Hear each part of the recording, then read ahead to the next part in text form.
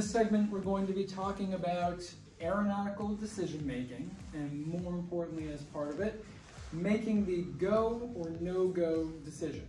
So essentially what I'm going to do is break down the PAVE checklist. The PAVE checklist is a very popular checklist used to help you make that go or no-go decision based on a number of factors. So going through it, you have the P for pilot, the A for aircraft, the V, I know they throw this one in here, environment, and then the E for external pressures. All right, so let's start with the pilot. Some things we need to think about ourselves and making sure that we are ready to go in the air. So a popular checklist or sub-checklist as part of that is the I'm safe checklist. We're going to go through that. So you can see here, I'm safe checklist. The first thing is illness. All right, so you don't want to be going flying if you're not feeling well. Small things on the ground can become big things in the air. So thinking, oh, I just have a headache, I'm going to take some Tylenol, hint, hint, medication is coming up, right? What if the medication wears off, right? What if you didn't bring your extra Tylenol with you? That small little headache is going to cause a lot of distraction in the air. So think about that. When we talk about illness and medication, it's not just, ooh, do I have this disease, or am I taking any of the forbidden drugs that the FAA specifies, right? It's more than that. Anything that you're taking, anything that could affect you in the air.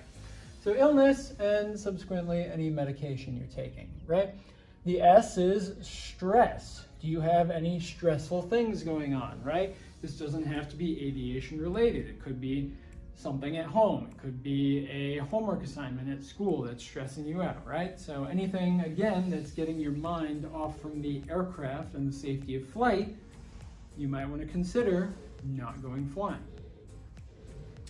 Alcohol, right? If you've been drinking, I know we like to say 8 hours ball to throttle, you might want to extend that. Alcohol affects everyone differently. So consider when's the last time you had a drink, if you had a drink at all, and maybe push the flight back if you're feeling a little off, or you just think it's not safe. The F, fatigue. So fatigue meaning tiredness. When's the last time you slept? How long did you sleep, right? If a pilot is tired, they're going to be behaving differently, right? They could be falling behind the aircraft in general, have a loss of situational awareness, easily get task saturated. So sleep can be just as bad, if not worse, than being under the influence of alcohol while you're in the plane. And the last one, emotion.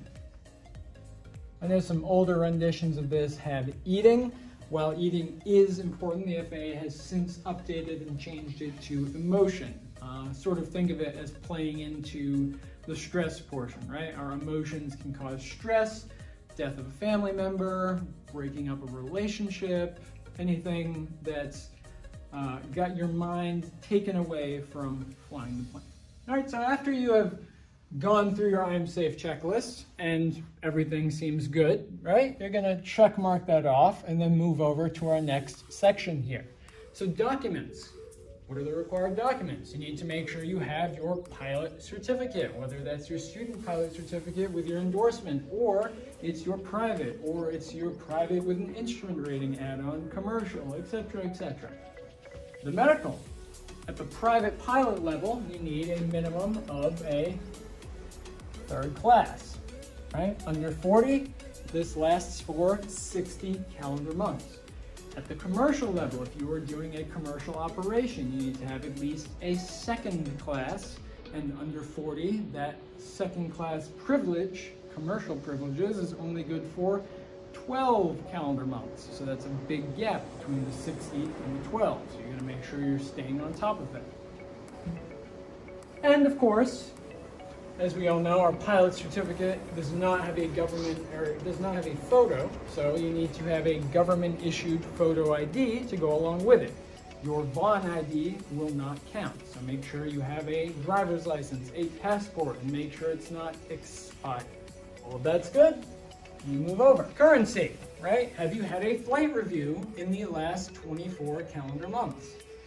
If you have you done 3 takeoffs and landings in the last 90 days in the same category, class of aircraft? If you're flying at night, were those landings to a full stop and at night? If you're instrument rated and you're going into instrument conditions, have you done your 6-hit currency? Or do you need an IPC? Where are you with that? When's the last time you shot an approach? Check your logbook, right? And then of course, any personal minimums, right? Different things that are going on during the day. When's the last time I've flown, not for currency, but for myself? What makes me feel safe? What about the location that you're renting from? That's going to probably have a time limit on there as well to expand upon the regs. The regs are bare minimums. You want to expand the safety and practice a good safety culture in making sure that you are ready to go fly.